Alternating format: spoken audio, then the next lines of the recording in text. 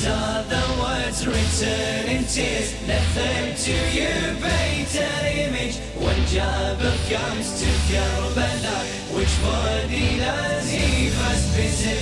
Hussein, oh Abbas, Hussein, oh Abbas. Words that reside inside my soul, and each word wants two things different. How can I love intertwined flames, yet their own bodies lie separate? Between the Safa and Marwa, enchained in a painful moment, Hussein calls for him whilst Abbas cries for the women in the tents. Both voices break apart his mind. One lies left by yours is trampled, the other's voice never ending. Forgive me, master, I failed. Hussein, oh Abbas, Hussein. We got a day off today, as in we haven't got an event. We've got 3 back-to-back events, Thursday, Friday, Saturday. Today's Wednesday, we've got a day off, we're not doing anything, we're chilling. So we thought, as a recreational activity, when in America, what do you do? When in America, bang bang, we're going to a gun range, we're shooting some guns.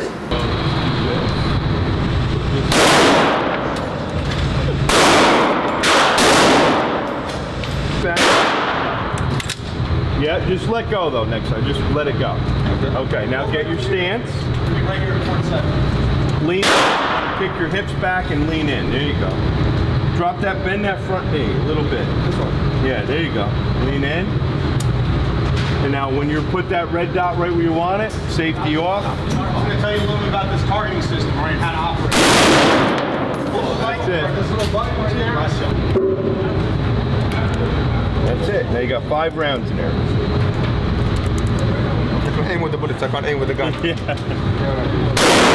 Off the trigger when you pick it up.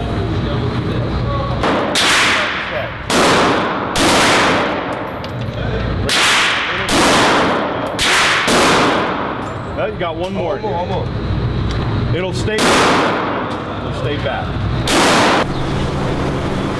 That was awesome. That was sick. An hour and a half of shooting guns, rifles, snipers, AKs, madness. That was insane. That was insane. You can't come to America and not shoot a gun.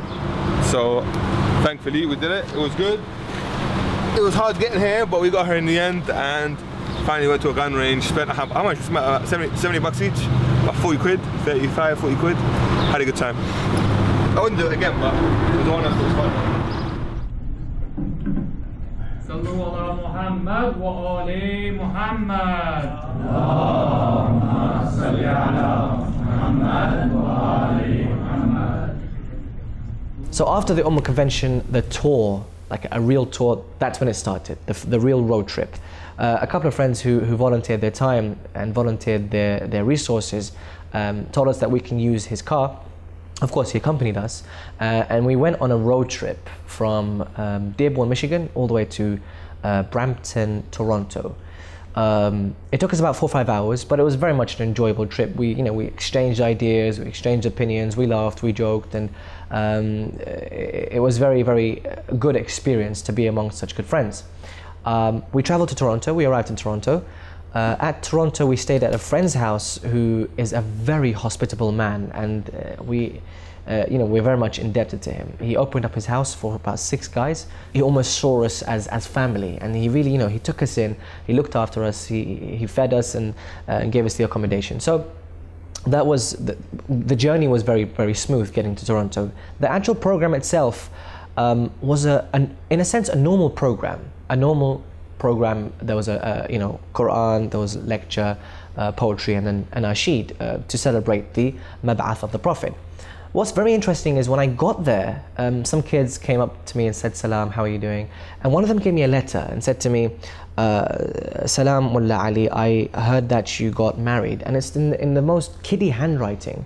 And even with a picture of a ring and I think a little man and a woman with a hijab. He said, "Assalamu alaikum, I think I heard that you got married from Facebook. I just want to say congratulations. Spelling mistakes all over the place, but still, it's so heartwarming to see this. You know, congratulations on your marriage and wish you all the best and stuff. So that was one thing that happened before the actual event. So again, I was really comfortable. It was a very warm atmosphere, I would say. Nothing too energetic, nothing too exciting, nothing too electrifying. It was a warm, subtle recitations, people, you know, reciting along with you. Yeah, it was a very warm program, I would say. Now, whilst I was listening to the lecture, some kid came up and sat next to me, and he had this notepad and a pen in his hand. So I thought he was going to be talking to me about, or he'd want me, for example, to write some motivational quotes or a motivational message. He then wrote a question. And he just, you know, he just slided it next to me as if he's in a lesson, and he didn't want the teacher to see. So he slided the notepad next to me and the pen. And then the question was, you know, Salam, will you ever move to Toronto? And if yes, will you be my neighbor? And at this moment, I just wanted to eat the guy up because of how cute he was. He was about 5 or 6 years old. So, I mean, I would love to move to Toronto, but obviously I said I would love to move to Toronto, and for the question that, you know, would you be my neighbor? I said, yes, of course, I'd be your neighbor. And then the questions went back and forth. I mean, no disrespect to the lecturer, but this is very interesting for me because it's never happened to me before. So the questions just went back and forth, you know, how do you make up, you know, tunes for your recitations, and you know, what inspired you for poetry? So I'm just sitting there writing essays for this kid whilst the lecture was going on. And then, so that was something which was very interesting in that program.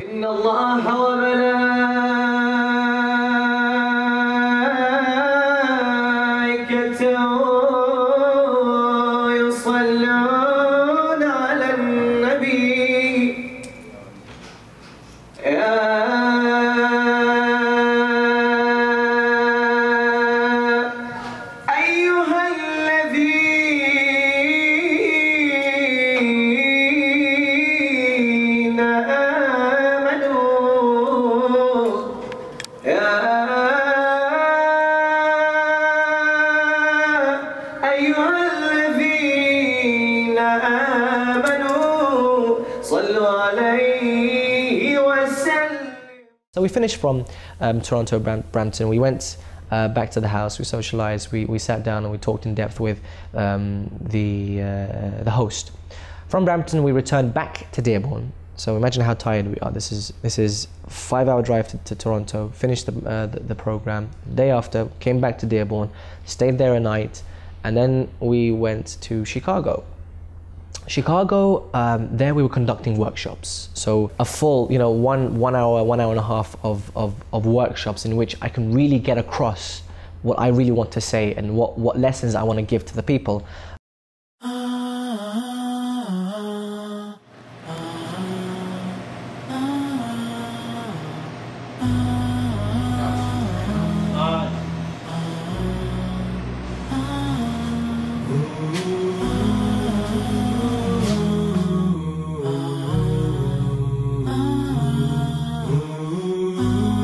Crossing Chicago Bridge.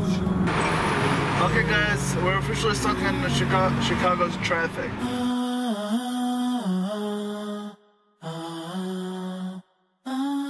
So assalamu alaikum everyone, my name is Rizwan, and we're here today at Masom Imam Barga. It stands for the Midwest Association of Shia Organized Muslims. It's a masjid and Imam Barga in Chicago. It feeds off a lot of the Chicago communities, and one of the recent initiatives is to have a lot more English programs. For that reason, we brought in brothers Ali Fadhil and Nuri Sardar to have a poetry workshop and to have a poetry jeshan at the end of the night. This is part of the program where we want to have more youth involvement.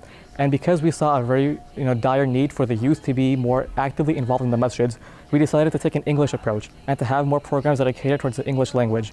And since brothers Ali and brothers Nuri are very popular for having a lot of initiatives in English, they have nasheeds, they have poetry, they have many different programs, we decided it'd be a great opportunity to have them here at Masom. So recently we invited a couple speakers who are both national and local. We have a couple of the speakers lined up, and we want to have the youth more engaged by having speakers that can directly relate to them, especially the different youth issues that are prevalent amongst college students, high school students, elementary students, all of them. Tonight we have a Laylatul Miraj program, and for this program we have a poetry workshop. This will be led by brothers Ali Fadhil and Nuri Sardar. These names, they're famous pretty much everywhere you go, and they've done a lot of different programs. They have a lot of different TV guest appearances that they've done, And their primary purpose today is to have the youth be more open to this field of poetry and how poetry is very relevant in modern Islam today. Oftentimes, we're just used to the Urdu poetry, Arabic poetry that we see, and not many youth can understand that. There's a huge language barrier. So to have Brother Sardar and Brother Fadhil today, we want to have the youth more engaged in poetry to see how we can relate these back to the youth's lives and how, inshallah, they can also participate in poetry in the masjids. So poetry has a long-standing, place in Islamic history. When the Prophet ﷺ entered Medina, we had the youth of Medina singing for the Prophet. Throughout the time, especially after the incident of Karbala, we had the Imams emphasize poetry. They had them emphasize lamentations. And the poetry is a lot more powerful than lectures oftentimes because it's a lot more eloquent. It has a lot more symbolism and metaphors behind it. So the reason why this is important for the youth today is because by engaging their creative talents and to bring out their inner feelings that they have, that they just can't express through simple lectures, but expressing that through poetry can really give a different side to different Islamic history. So inshallah in the Chicago line we'll be having a poetry slam after the month of Ramadan. And in order for the youth to be more welcome to this initiative, this program is a great prelude. This will allow them to engage their creative talents. It'll allow them to have some exposure to very world-renowned poets, and inshallah they can have some inspiration. So we arrived there, and we left like 9 o'clock in the morning or something like that time. When we arrived there, it took us about 5 or 6 hours to get there. When we did arrive there, we were exhausted and really, really tired. But then again, we were focused. We had our aims and we had our vision. So we conducted the workshop. What I did personally was I put them in a circle. Put them all in a circle. There was some chairs lying around, so I told them, listen, get your chairs and come in a circle. I sat in the middle, but I told them, listen, this is going to be a very interactive discussion, so I want you all to participate. So I entered the discussions I entered the discussion of spreading the message of Islam and commemorating the message of Islam and the difference between the two. So it was very interesting. And at that time, it was very interesting to see that there was a Christian man sitting in that audience there and there. A Christian man who sat there and he was taking in everything that we're saying about spreading the message and commemorating the message. A lot of interesting opinions and comments went back and forth. And then the man just said, can I just say something? He was very Arab. He had a very Arab accent. Can I say something? And we said, yes, go ahead. He said, I'm a Christian man. Syrian, and I live here in Chicago. He said what's interesting about Islam is that from the inside it's a beautiful religion, an absolutely beautiful religion, and something which I adore. But from the outside, what's painted to us as Christians, what's painted to us as non-Muslims, it's a really corrupt religion, a religion full of hate, violence and terrorism. That is exactly how it's painted to us. So he urged us as the youth to go out and speak to the people and tell them this is our Islam. This is what Islam means to us. This is what our Islam is. It's a religion of peace, of love, of prosperity, of justice. And it's not a religion of hate and terrorism and corruption. And he told us the reason why we're getting all of this negative media is because you, the youth, aren't going out and spreading this message. So then we enter the discussion of how to spread the message of Islam to the non-Muslims, and the fact that we have to communicate in their language rather than communicate in our language. And I think that was a very, very, very important discussion we had amongst the youth there. We finished the workshops, went to pray, went to eat, came back, and then the celebration started. So again, it was the Mab'ath of the Prophet, or just around there.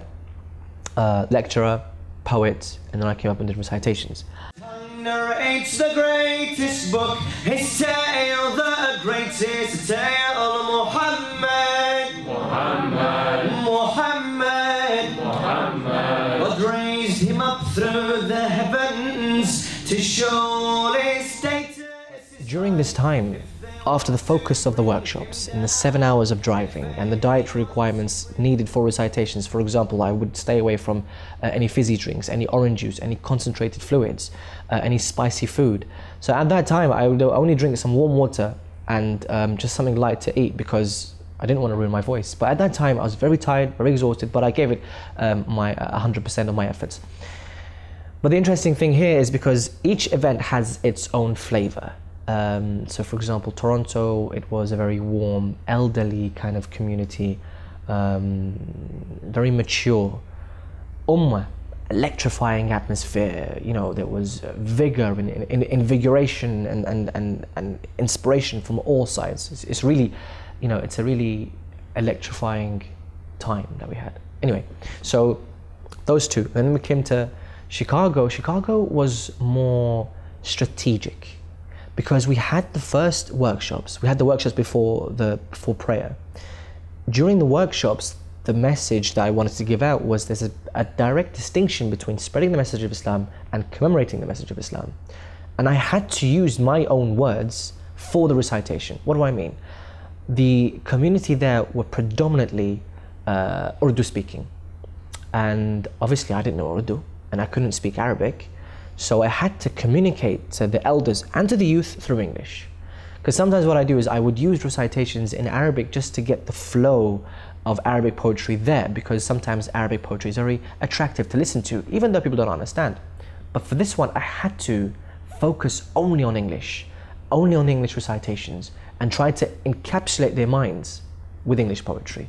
And I think it was quite successful, but again, I was very exhausted, very tired. At the end of it, I was really tired. I just wanted to go, get back to Dearborn. Became my pupil, therefore my eye just sees. Ali beautified my sight, reminding me that he's Ali. Ali taught me to recall him and so death freeze. Ali's beauties in my eye daily it studies. Ali can only be known by saying Ali is. So we finished from the program in Chicago.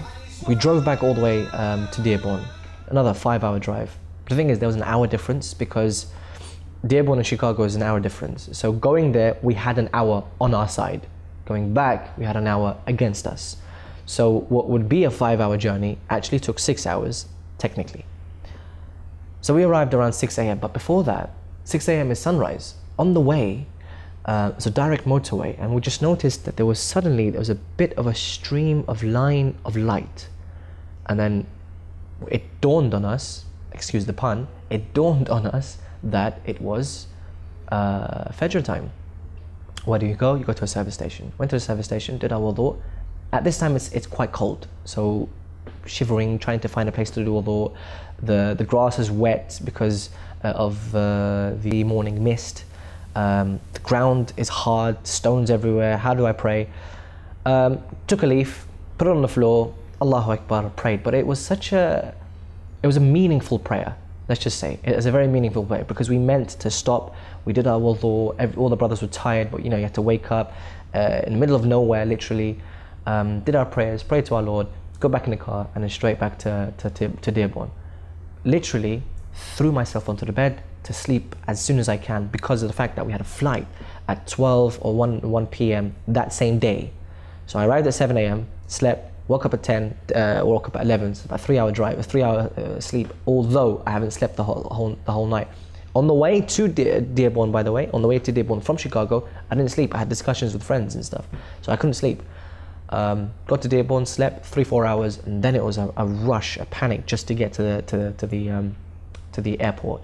Reached the airport, alhamdulillah, safe and sound. Then it was time for the goodbyes because we spent a good week or so with these dear friends of ours who traveled with us to Toronto and back to Dearborn, Chicago, back to Dearborn, and then it was time to say our goodbyes. So we said our goodbyes, you know, we said our regards, our du'as and everything, and then we headed towards Orlando. Orlando is another chapter. So currently we are in the Detroit airport after finishing a grueling journey to Chicago, about 5-hour drive from Michigan to Chicago. To be honest with you, we traveled by car from Michigan to Chicago. It was quite fun on the way because there's many, you know, we went as a group and it was a 7-seater car, so quite fun on the way, loads of discussions, loads of laughter and a really joyous occasion because, you know, all of the guys that were with us really connected with each other. We had good banter, we had good jokes. So that was the sort of the first leg of our journey where we're within the Dearborn was our hub. We used to travel to Toronto and we came back, and we traveled to Chicago and came back. But now we're actually getting a flight and heading to somewhere else, and that's in Orlando.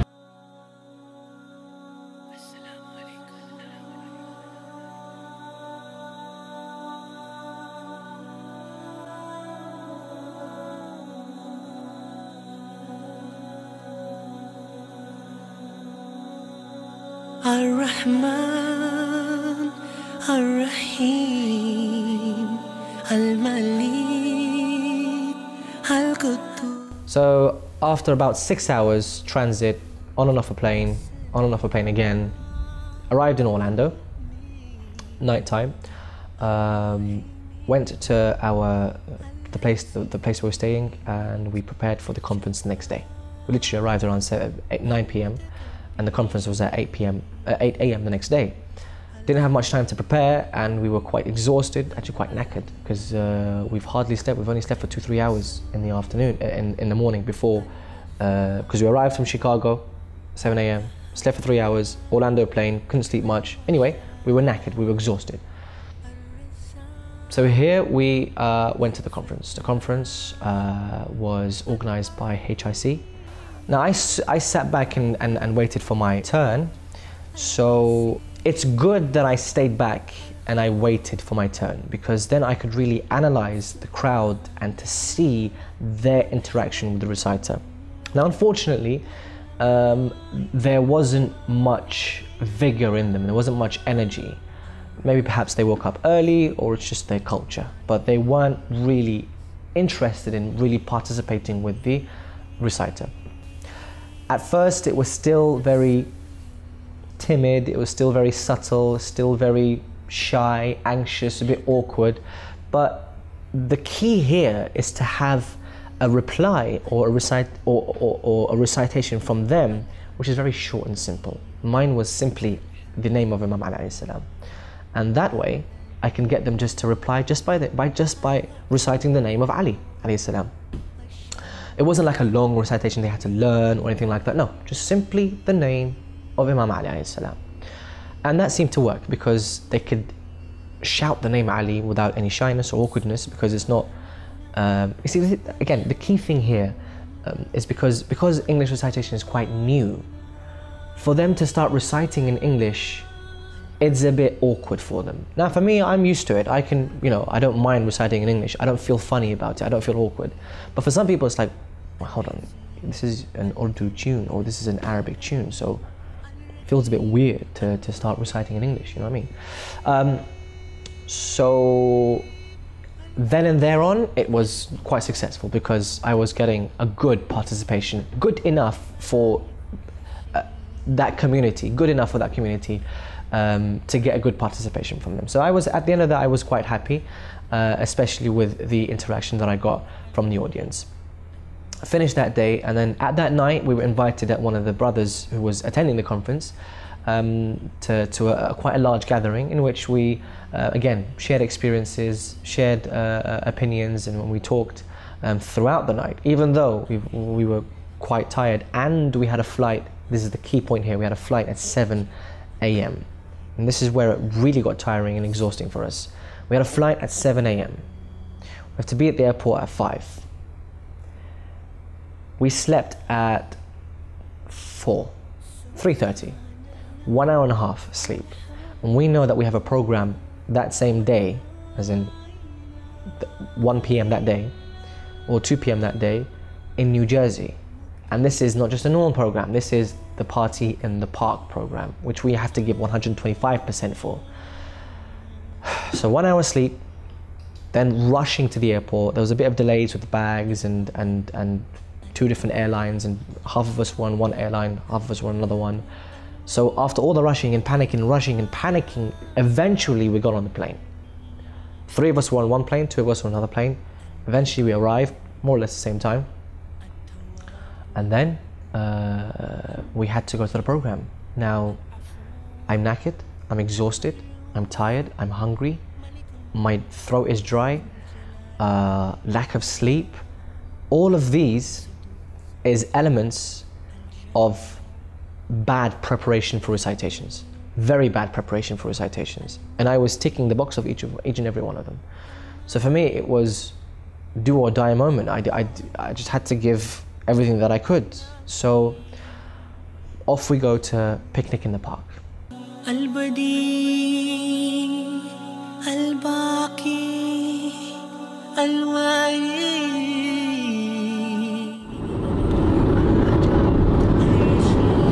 I'm actually going to give it a go as of people from the Indo-Pak community attending the program. So hopefully this will entice them to be inspired, let's just say. Assalamu alaikum, 1st of June, Sunday, New Jersey, picnic in the park. It's interesting to see how this one works out actually, because it's very different. We haven't had anything like this before. Massive park in New Jersey, they're doing a Mawlud program called Picnic in the Park. Sunday, nice sunny day, all the communities coming together, all the Pakistani Khawajas, Arabs are coming together to unite in this program. So let's wait and see, inshallah it goes well. Assalamu alaikum, I'm Ali Sina. I'm with Muhammadiyah English Organization. I'm an organizer. We try to bring Islam with the youth in North Jersey. Basically what we do is we hold events, not per se just lectures and nasheeds per se. We like to make it more active for them. We want to introduce a fun environment, let them know that Islam is just not during Muharram, it's carried out throughout the year, that we have a beautiful religion. There's so many birthdays to celebrate, that this is our goal, that we want to present to them and let them know that, you know what, Islam is fun and we want them to be a part of it. Some events that we've done, we've held events at a hall for Prophet's birthday. We've done an event like that where we had the kids come in. We had couple of activities, arts and crafts, had different type of variations of games. We also do basketball events like basketball tournaments. We do that as well with the Muslim youth and our organization, the community. That's what we try to do, is not only the youth, but we try to get the adults involved as well. So the event that we had at the park is the Shaban Poetry Picnic to celebrate the birth of Imam Hussein alayhi salam. So what we did is us and Rising Cries, Stand with Dignity, we got together and we worked on bringing beautiful nasheed artist Ali Fadhil, poetry by Nuri Sardar, and activities with Ali Najaf. Our goal was to also, like I said earlier, make it fun for the youth, make it fun for the adults. We brought two communities together. This was actually the first time that an Afghan community and a Pakistani and Arabic community got together to work on one event. It was a successful event. Got plenty of good feedback. The activities was fun. We had poetry and nasheeds and many great things that went on in the event. To have events outside of a center, a mosque or anything like that, in a park per se, it's more freedom. It brings creativity. People enjoy themselves better. The wide range, there's so many things to do. It's something different versus a mosque. It's beautiful at a mosque or any center, of course, but at a park is something different. People can get together, talk, they can interact with one another, and it's just a beautiful way to spread Islam as it should be.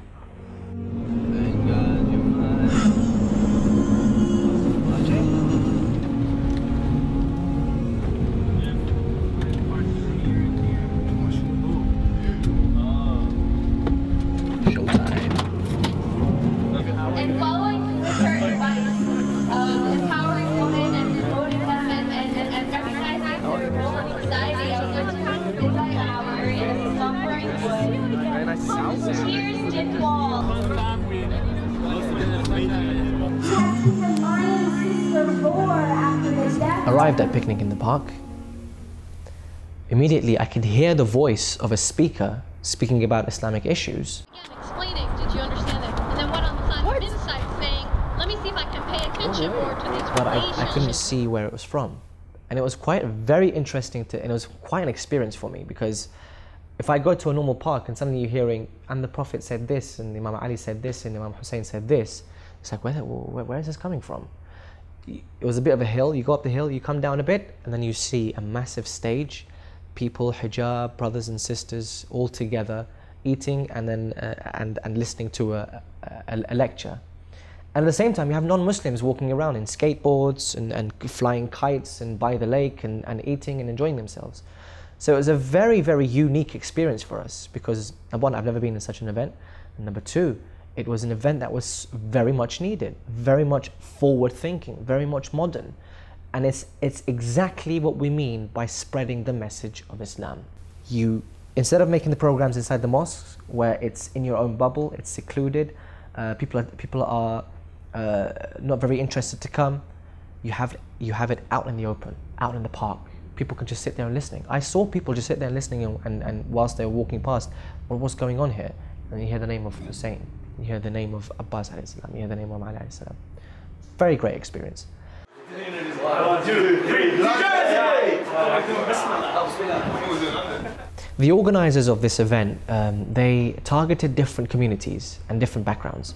So you had Iraqi people there, you had Syrian people there, you had obviously the Urdu-speaking Pakistani people there, you had Khajas there, and you had Afghanis there. So different backgrounds, different cultures, and different languages. But first and foremost, we as the speakers, we thought we have to do something different here. We don't want to just get up on stage, Assalamu alaikum, I'm Ali Fadhil, and I'm going to recite for you. We really wanted to encapsulate the minds of the youth and really take them on board because they're a bit scattered. Some of them playing soccer, some of them playing football, some of them playing, throwing footballs to each other. Not really interested in what's going on around the stage. So we thought, let's consolidate what we have, bring them all together, and then we can start with the recitations. So we told Brother Nouri to get up on stage and try to be as boring as possible.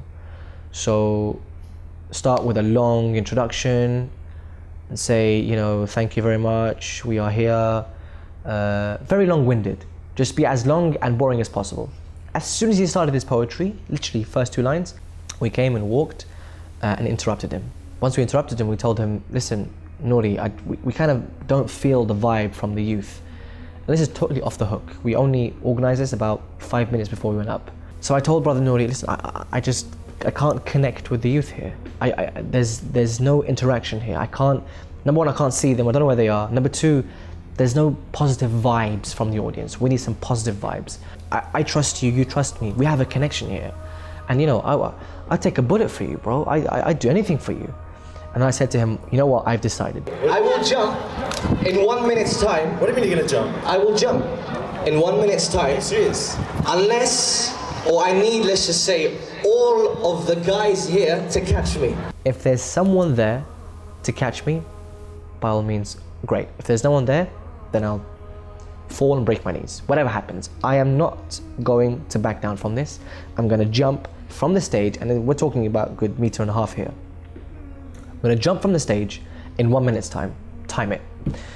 At first, people thinking, what's going on? The reciters are now deciding to jump off stage. As in, people were confused, it was very tense. One person broke that tension and he came and walked and stood right there. And another person came, and suddenly we had a whole crowd of youth, of all guys, just standing there and waiting for me to jump. So once I got the trust of the people, once I got that connection, I jumped. 7, 6, 5, 4, 3, 2, 1. Woo! That is when I knew we had the crowd in our hands. We had the crowd, we had the minds of the crowd, we had the focus of the crowd. Something different, something totally off the hook. But Ali Fadhil, please don't do that again. This is not Canada. We don't have free health insurance, so we don't know how to cover that. So then we started with the motivational workshops. It was, again, audience participation. We brought them on stage. We had to do some exercises with them. And then came the recitations. Now, for me personally, I knew there was different backgrounds. And I knew there was Urdu-speaking people. And I knew there was Iranian-speaking people as well, Persian-speaking, Farsi-speaking. And I knew there was Farsi-speaking people. So what I did was, I prepared an Urdu, couple of lines of Urdu poetry. And I came up, I did one English recitation, and then bam, I hit them on an Urdu recitation. People were taken aback. It's like, whoa, this is Urdu. Again, This is all to do with grabbing the minds of the audience and really interacting with them. Once I finished with my little segment before the poets, I went back and someone came and told me, you've done Urdu, but now you need to do Iranian. I'm stuck here. I don't know where to get Iranian poetry from. Number one, I don't want to say something which might be wrong, because I don't understand what I'm saying. I might have delivered it in a way which could be wrong, and I could be saying something which is detrimentally wrong. Blasphemy, for who knows. So I sat there on the side thinking, what do I do? A friend of mine had a phone. I told him, give me your phone. I need to go on YouTube. Went on YouTube, and there was a reciter who would recite Iranian and Arabic regarding Imam Hussein alayhi salam. So I listened to it and I wrote it down. But with this one, I knew what the words were saying, and I've heard it many, many times. So I knew how to pronounce the words as well. Again, so I went up on stage. This is my last segment. This is where I really need to get them on now. I recited my English, then I gave them the Iranian. Again, very much the audience participated with me. And then I told them to clap. At this stage, anything, you could expect anything to happen. At this stage, I'm in the middle of my recitations. I turn around and I see two of the brothers taking selfies of the audience and me at the same time. So again, it was very, very enjoyable experience. The cry we were taught to learn. MashaAllah, the cry we were taught to learn. Mehdi, Mehdi, Mehdi, Mehdi. Assalamu alaikum. My name is Imam Ali Fadhil. I am 17 and a pre-med student currently enrolled for Rutgers University. The event today was slightly like speeches, but more poetry and in English, and we have like a large amalgamation of many communities coming together for the birth of Imam Hussein. I actually found the English poetry to be very refreshing in a sense, because where I come from, in Middlesex, New Jersey, there's a lot of poetry that goes on, but a lot of it occurs in Urdu. And for the younger generation growing up in America, I know I struggle with this myself, but to learn Urdu to the level at which poetry is written is very difficult. But it's good that the youth got a chance to experience some like high-level poetry in English, so they could also understand and feel the weight of what the rest of us feel when we hear the name Hussein. I find it very important to use as many means as possible to relay the message of Imam Hussein and the Ahlul Bayt. And poetry is a very good means of doing such things, because it doesn't take many words to display the conversation or what we're trying to get across to the youth. And as a youth myself, I'm only 17, so I know that like long-winded things kind of bore me, I'll be honest, but the poetry, it captures your attention, and I've actually never experienced that kind of poetry. It's very refreshing, as I said again, because it's something different to step outside of the zone that which you're normally used to. It's very nice, and to know that there are different versions and ways of expressing the same thing that the rest of us feel, like all of us feel for the same person. From my experience, I'm going to keep it short. I'm just going to say that take what you love and take who you love, Imam Hussein and the Ahlul Bayt, and find the medium, because when you find that medium is when you'll really experience a true passion for what you have. Now we've finished the recitations, the program, everything is finished on stage, people are clearing up.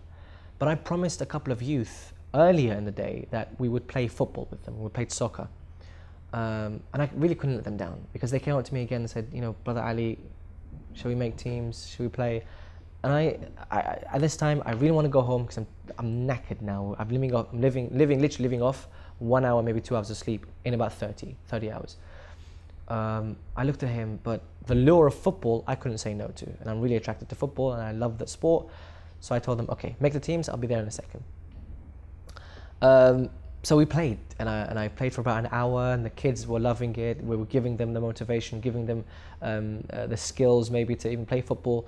And it was a very much enjoyable experience. It was even teams, even scores. It was only the last minute that someone scored. Well, we scored and my team won, which was again a very enjoyable experience. There was handshaking going all around. Very much a program in which when a kid goes back home, he would definitely say to himself, I've been inspired. when that kid goes home, he'll say, I am motivated, I'm inspired, and I love the religion that I'm in now. And not only that, I want everyone to know why I love this religion, and I want everyone to love this religion too. These are the words written in tears, left them to you, paint an image. When Jabir comes to Karbala, which body does he first visit? Hussein, oh Abbas, Hussein, oh Abbas. Words that reside inside my soul, and each word wants two things different. How can I love intertwined flames, yet their own bodies lie separate? Between the Safa and Marwa, enchained in a painful moment, Hussein calls for him whilst Abbas cries for the women in the tents. Both voices break apart his mind. One lies left by yours is trampled, the other's voice never ending. Forgive me, master, I failed. Hussein, oh.